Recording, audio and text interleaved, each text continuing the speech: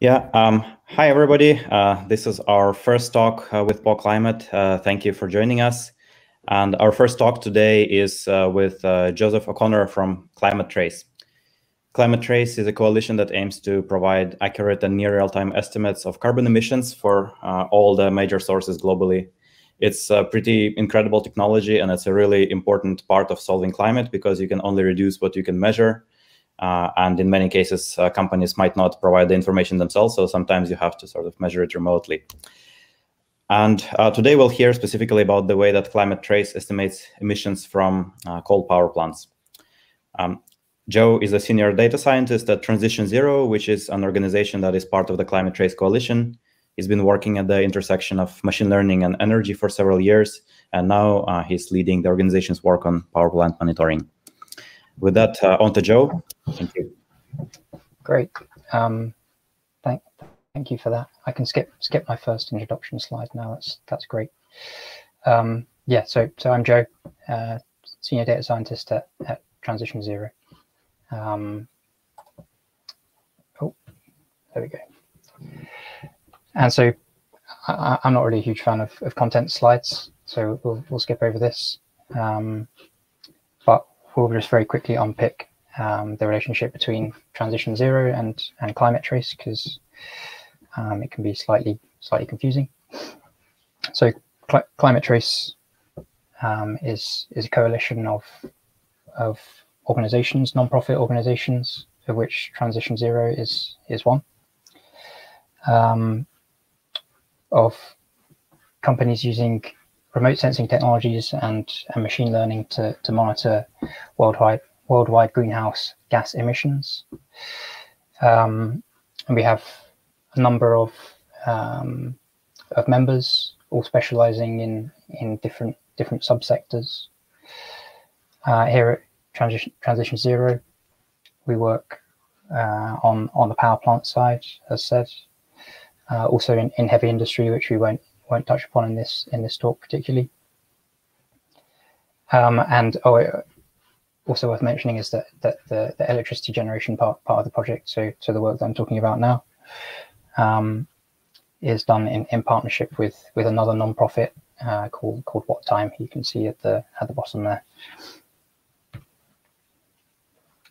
So TransitionZero is a UK non-profit, a relatively new entity, spinning off from another non-profit called Carbon Tracker Initiative in December of last year.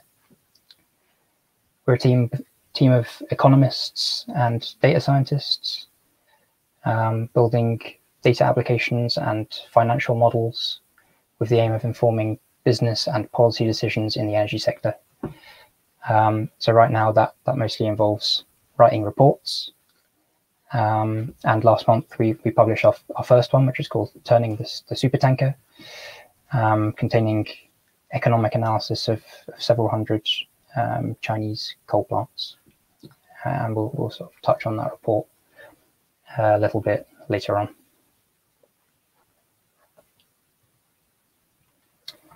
So this is a slide stolen from my boss, Matt. At the top, we've got a map view of every coal-fired power plant in the world. On the bottom left, we've got a time lapse of satellite imagery. I think Sentinel-2 imagery of a coal-fired plant in China. And in the middle, we have a wiggly blue line of some kind. I'm not sure if that's doing anything useful. That's great. So the project that I work on, the ClimateTRACE power plant project, is focusing almost exclusively on this bottom left box, and in turning these images into a series of predictions of the activity of a plant, and integrated estimates of the utilization and the emissions of that plant, and of hopefully all fossil fuel power plants over time. So the way this fits in with TransitionZero's other work is that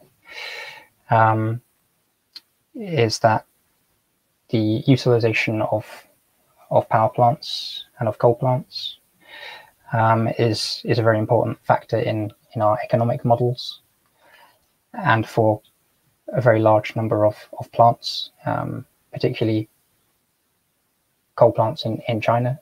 We have zero data on the on their operation.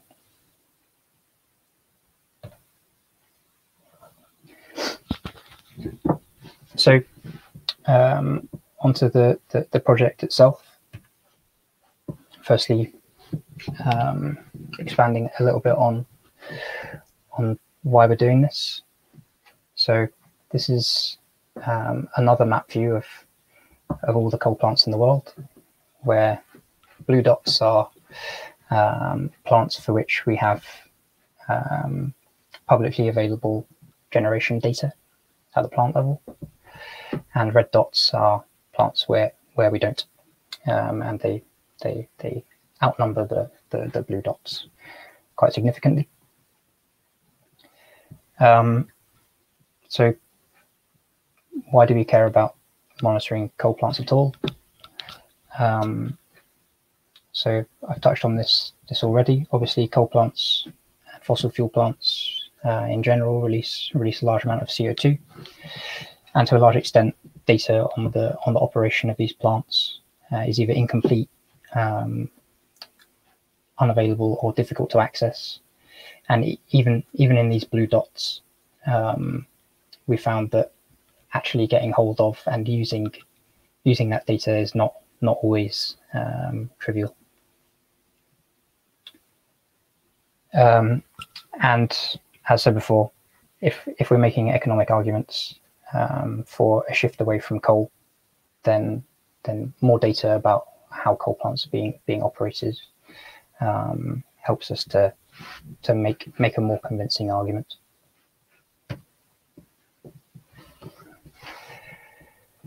So how does it work? So increasingly, we're all able to access images of any part of the world at any point in time, give or take a few days. And obviously, advances in machine learning and computing power mean that we can also do all sorts of cool analysis on this amount of data. So in our case, we want to build a machine learning model that can look at a picture of a power plant, and there are some examples there, and have a guess at what is going on at that plant. So is it on? Is it off? Roughly, how much power is it generating, or what is its percentage utilization? And roughly speaking, if we can kind of have a go at this by eye, then with enough data, then we should have a shot at training a model to do it.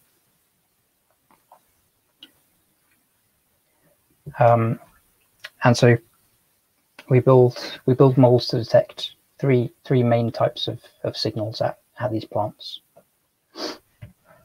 Number one, and the most universal one, is the emission of vapor from flue stacks or chimneys.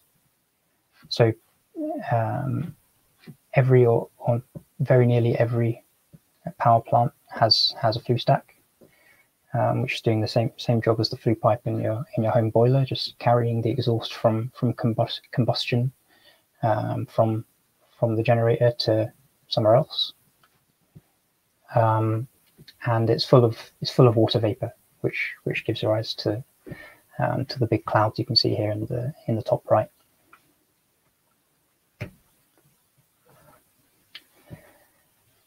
Signal number two is very similar, and so for around 40% of global coal capacity, we see a type of cooling called natural draft cooling. So that is what you can see here on the left of these very large cooling towers, and we really like we really like these towers and these plants because this gives us by far the clearest and most easily detectable signal. So finally, particularly, well, in plants without cooling towers, another common type of cooling is once through, which is where heat from the plant is being dumped directly into a nearby water source. And in the image here, I believe that's a lake to the bottom right. And so, with some luck, and not many examples look as clear as this one, we can use thermal infrared bands on satellites to detect the increase in temperature from this hot water outflow.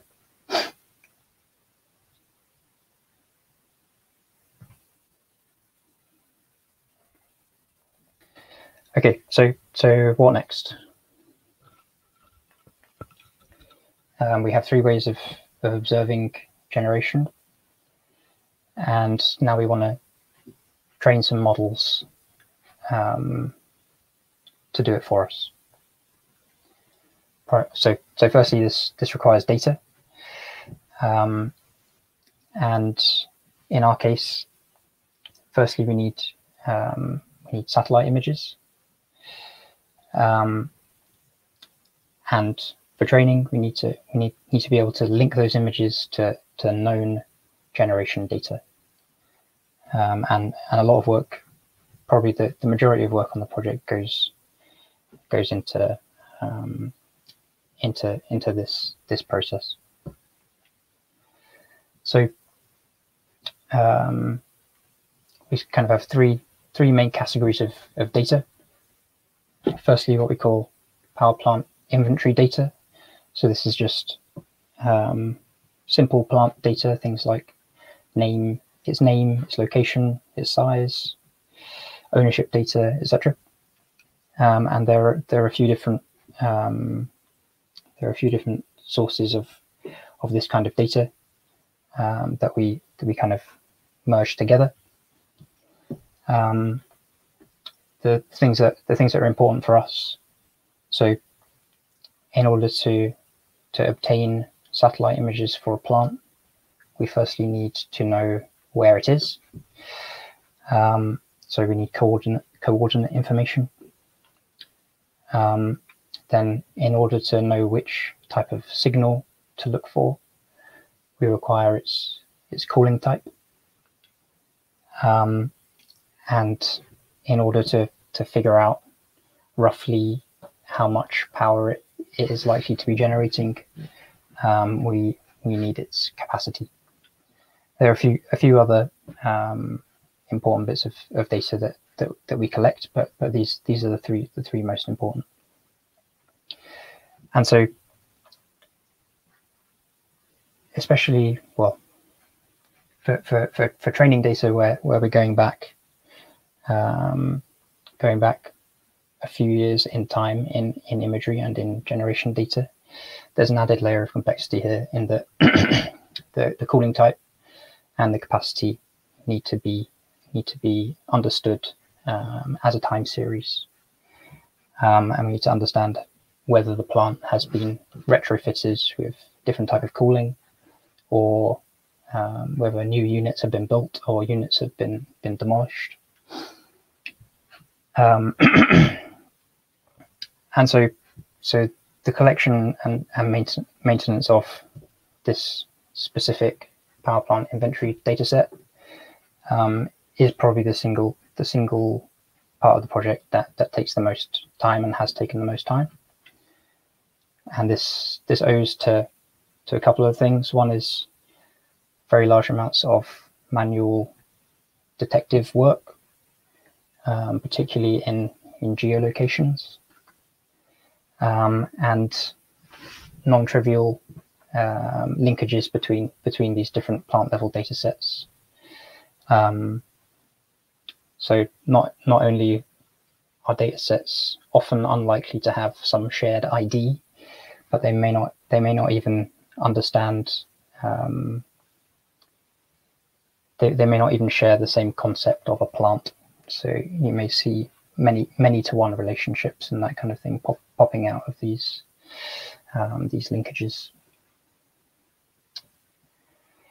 And so just a final note on this is that I'm relatively confident in saying that our cooling type and plant geolocation data sets are likely to be the most complete in the world. We significantly improve on on any of those underlying data sets. So I think we locate we obtain coordinates for something like 95% of global coal and gas capacity.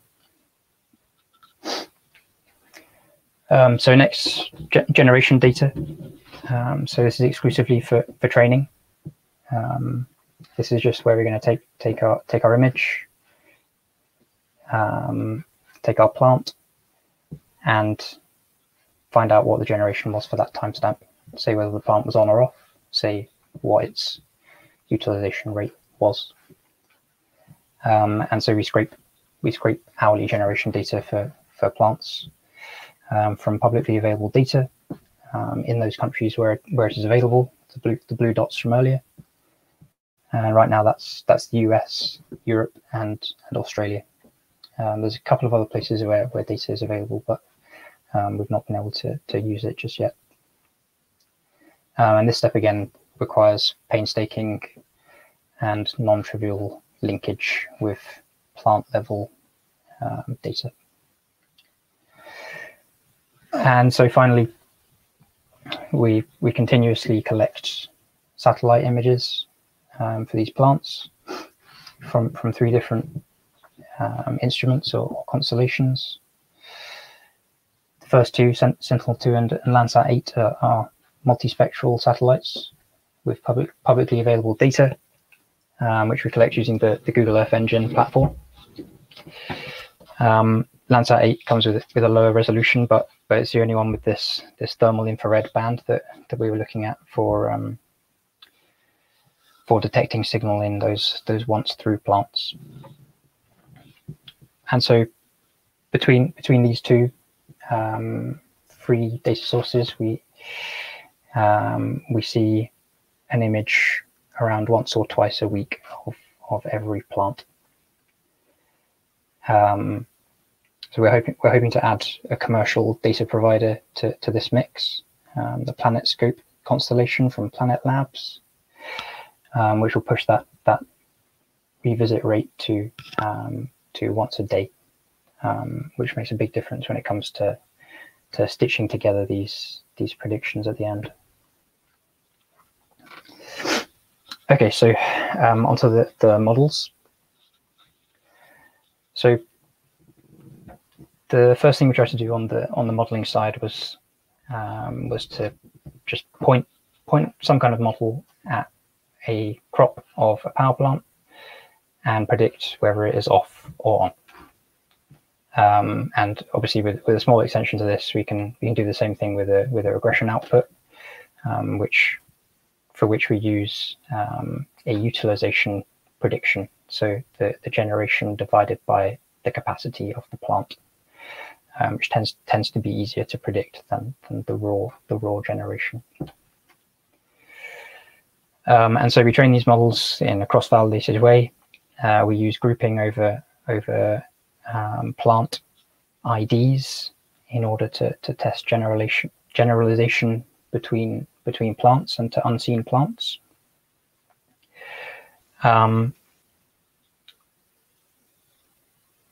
And the first simplest type of model we use is just an XGBoost, so a feature-based model. And in essence, what we try to do with this model is just detect white blobs in our images. So at its simplest, we can say if this image down in the bottom left has a big white blob in it, then the power plant is probably on, and if it doesn't, then it is probably off. So we just do some very simple feature engineering,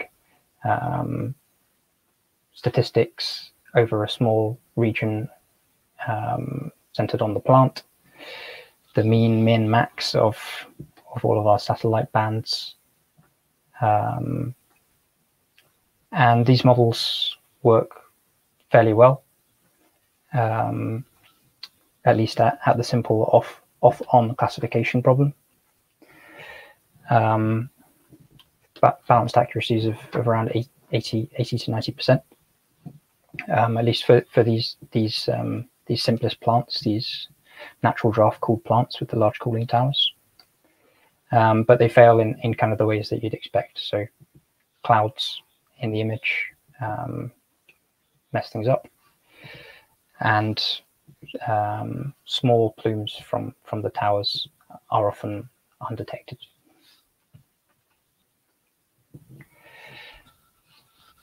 And so we have image data. So of course we're also using convolutional neural networks, and the convolutional neural networks looking at these large crops over the plant are just doing fine tuning using pre-trained architectures. We find that is necessary to achieve any kind of performance, and specifically we fine tune on networks pre-trained on remote sensing and aerial imagery datasets. So Big EarthNet and Resisc 45. And these CNNs, they work slightly better than the feature-based models. So they still get hurt by clouds and by small plumes, but they do ever so slightly better. But one thing they do worse at, and both of these models do quite badly at, is overfitting to the background in the image. So we can see in this image in the bottom left here that the actual plant is not taking up that much of the image. We have to use a relatively large crop because of impreciseness in our geolocations. There's also a separate issue here that there's another power plant to the right, but we won't talk about that. And so when we were building these kinds of models, we would often see strange artifacts in our out of sample predictions. Stuff like every single power plant that was in an arid region would be predicted with very high confidence to be on, even if it was off, and there was not even any remote signal of sign of it being on.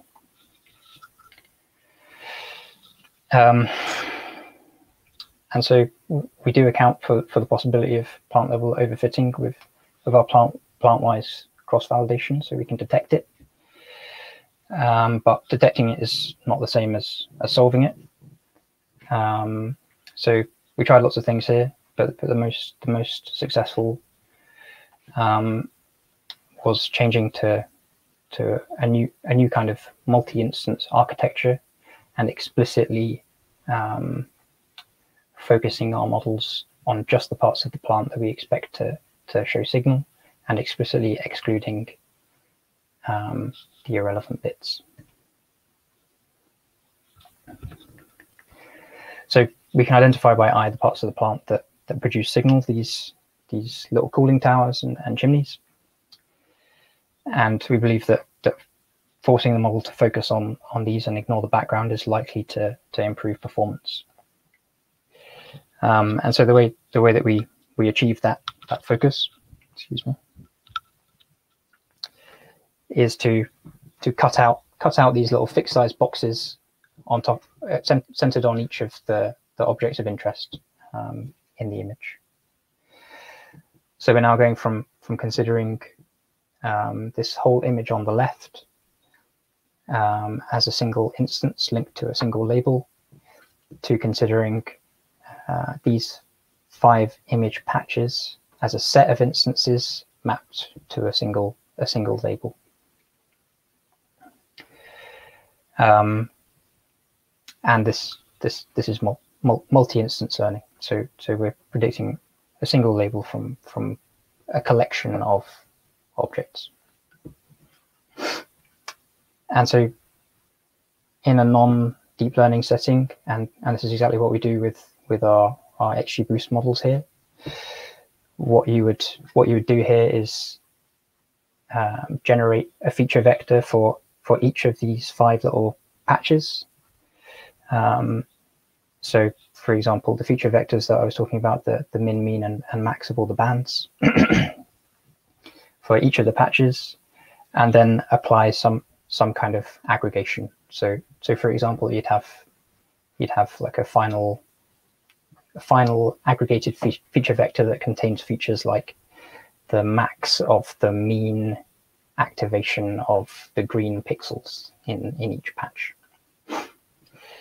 And our multi-instance CNNs are gonna work in a similar way, but they're going to use kind of a cool trick at the aggregation stage.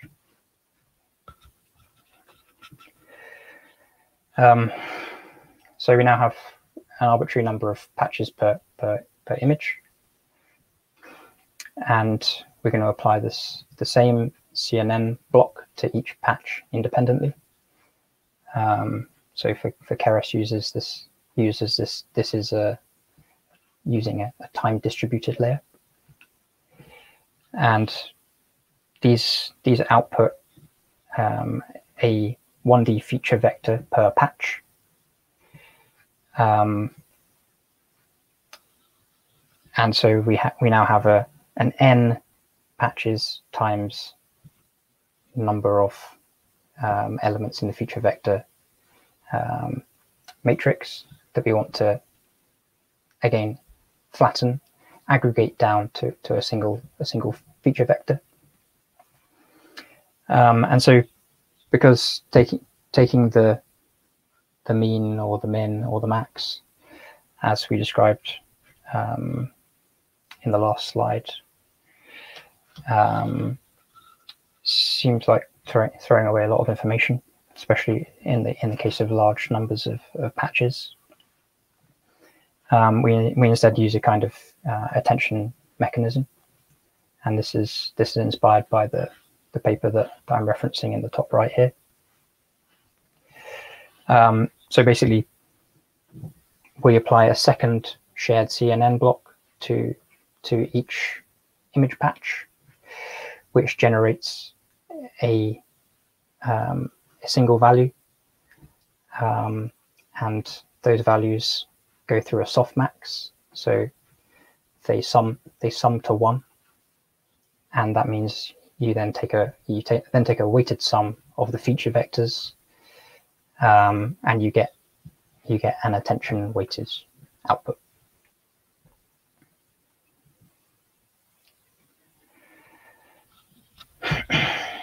And so this allows the model to learn which patches to pay attention to, which patches are important in generating the plant level prediction.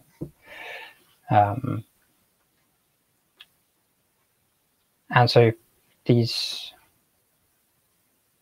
types of models, both the patch CNNs and the feature-based ones, produce significant accuracy improvements over the full image models I was describing at the beginning,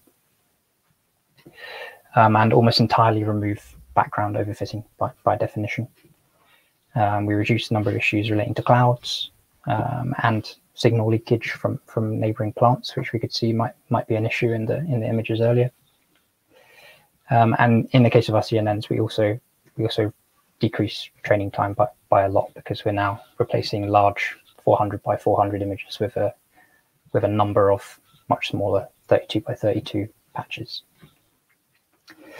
The one drawback is that we now not only need to precisely locate every single fossil fuel power plant in the world, but also every single object of interest inside each of those plants. And we do that using OpenStreetMap.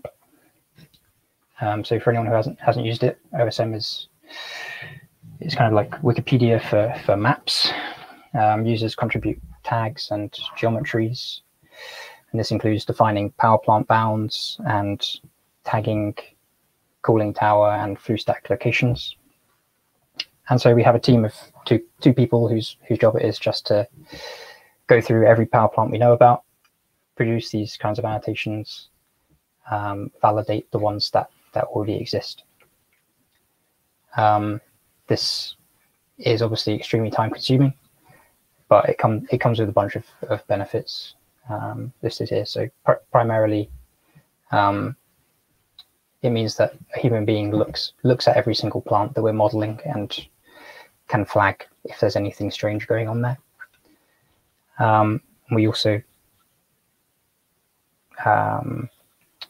get some more cooling type information for free. So we get to fill in gaps in our cooling type data set by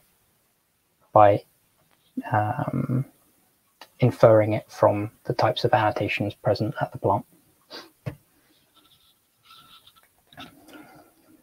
Okay, so we've built these image level models now, and we're gonna use them for something. So what I'm going to talk about here is the report that I referenced right at the beginning, turning the supertanker. So this was released around a month ago, and as I said before, is an economic analysis of a large number of coal plants in China. And this is the first real sort of fledgling real-world application of the models described earlier. So we selected a relatively small number of plants, 116 of the largest natural draft cooled coal plants in China that we believed we could accurately model. And then we used our image level predictions to attempt to generate monthly plant level utilization predictions. So this is one of those plants from the last slide, and this is a series of images from that plant in early 2020. You can see sometimes it looks on, sometimes it looks off. We run our image level models over each of these images and build up a time series of what we call image level predictions. In this case, these are regression predictions. And so next, we require a mechanism to turn these image predictions, these image level prediction time series, into integrated estimates of the generation of the plant or the utilization of the plant. And for this particular report, we did this with a simple ensemble model. So for each type of image model, we generate a feature vector of time-wise rolling statistics at multiple window sizes. So for example, this is the average prediction of the XGBoost multi-instance model over the last 90 days, and so on. And these are then fed to a regression model that predicts the utilization of the plant over the last 30 days. And we pick approximately monthly utilization, so we can compare it with other data sources later. So there are some opportunities for some pretty nasty types of overfitting to happen in this kind of ensemble, which we attempt to keep on top of by using aggregate validation data. So as said earlier, China doesn't publish plant level generation data, but it does publish monthly region and country level data. And so if we aggregate our plant level predictions to the region level or to the country level, we can compare it with government statistics, and if we see rough agreement in the scale and the shape of those utilization time series, then we have some confidence that we're doing something okay. And so this is a plot, an animation of a plot for Henan province from 2016 to 2021, and the thin blue lines being overlaid on each other show our kind of raw 30-day rolling utilization predictions for each underlying plant, and the blue line gives a capacity weighted average of those lines. And finally, the red line is provided by the China Electricity Council.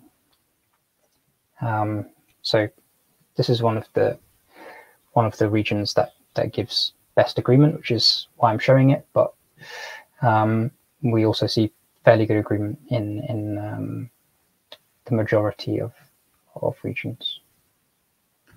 One interesting thing about this plot is that you see a relative lack of coronavirus dip in China compared to most of the rest of the world.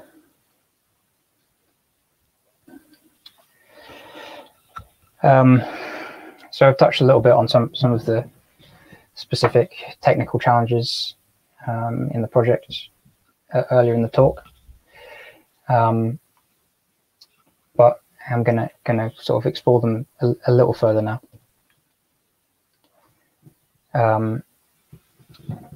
So firstly, time of day bias. All of our satellites are in sun synchronous orbits, and that means that they nearly all observe power plants in the mid-morning local time. So no matter how many images we get of a plant, we can only really ever say what it is doing at 10:30 in the morning. This is difficult to get around. Where possible, we use country level time of day curves, demand generation curves to apply a correction. Another fairly serious issue is the issue of bias in our training set. So as mentioned a couple of times, we only have training data for the US, the EU, and Australia. And so this means we have nothing in the whole of Asia, the whole of Africa, the whole of South America. And this can lead to tricky to spot types of overfitting. And the example I give here is the simple case that the US, the EU, and Australia operate at higher capacity factors than the rest of the world. Would be impossible to detect in cross-validation, and would mess up your results pretty badly.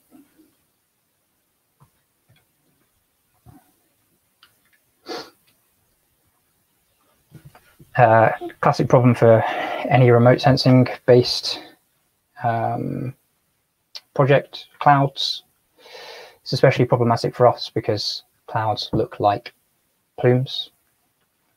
You can see a pretty nasty example here. So this left plant is clearly on.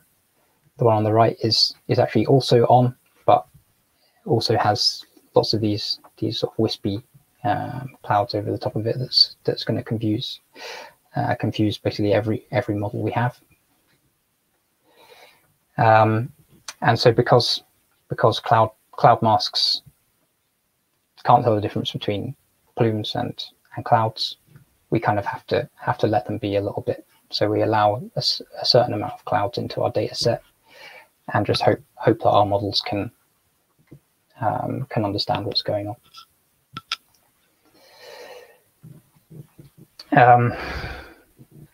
Another serious issue is the effect of temperature on plume formation.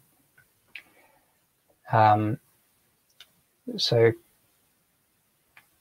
the plumes coming from flue stacks are very, very rarely visible in satellite imagery at anything above 20 degrees Celsius.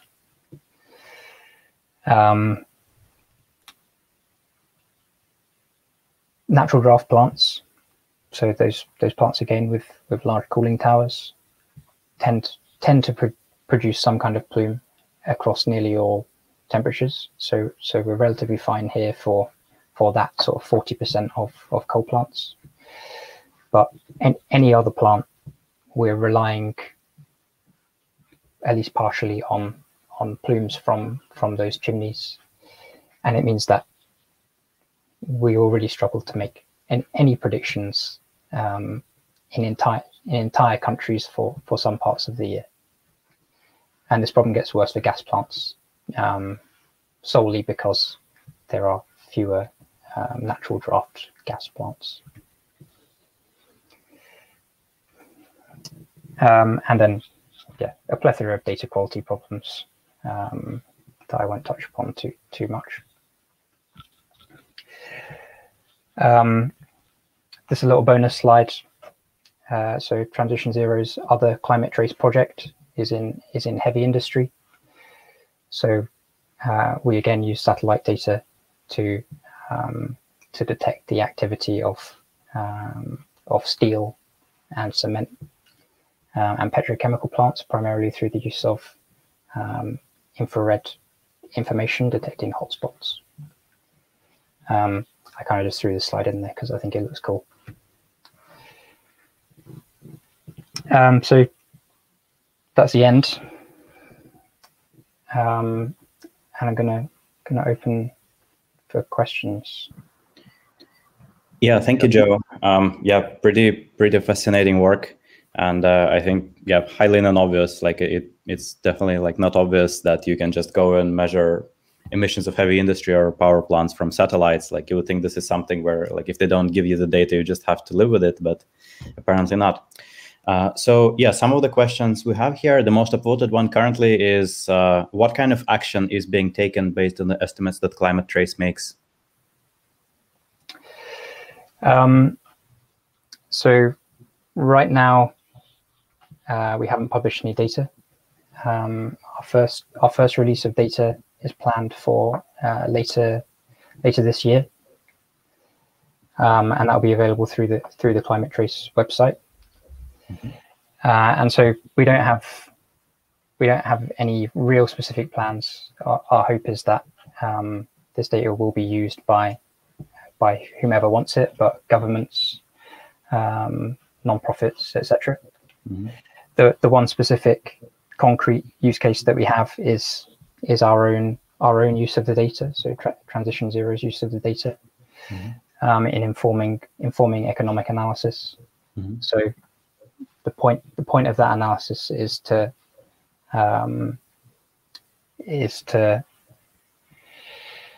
shine a light on how uneconomical, well, partly to shine a light on how uneconomical coal plants are, specifically in this case in China. Mm-hmm. And we had some fairly positive reports. It's difficult to know of the reception of that report in China. Mm-hmm. Our hope is obviously that China will stop building new coal as it must. Yeah, hopefully.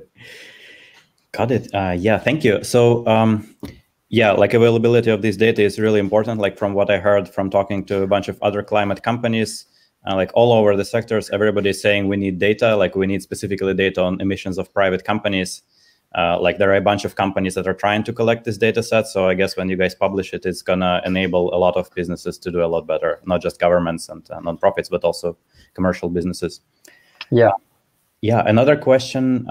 Okay, there is another question that asks whether you use operational data when available to validate your predictions. It sounds like the answer is yes, because you use operational data for training, if I understand the question correctly. And you showed some slides comparing with government reporting, right?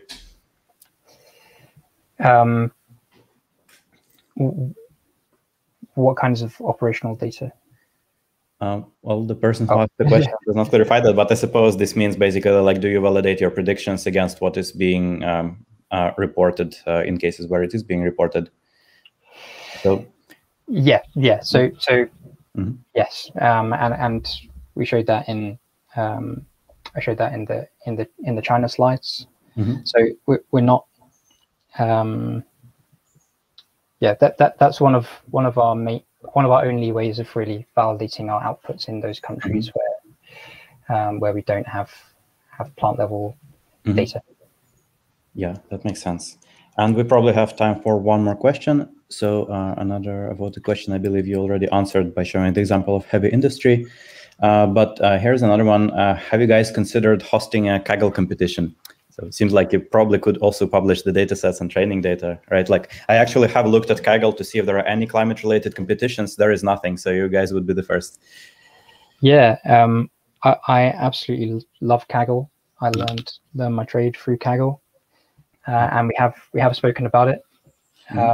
There's some challenges. So some of the data we use is commercial, particularly our power plant databases, and republishing and opening up that data may be difficult.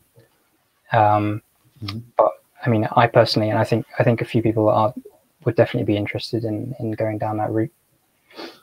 Yeah, that would be really cool.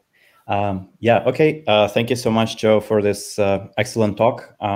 We're at the end of the time slot for this session, so I'm gonna end the broadcast. And yeah, see you everybody at the next talks today. One about smart grids with Resync, and another one about battery manufacturing with QuantumScape. Thank you. Great. Thanks, everyone. Bye.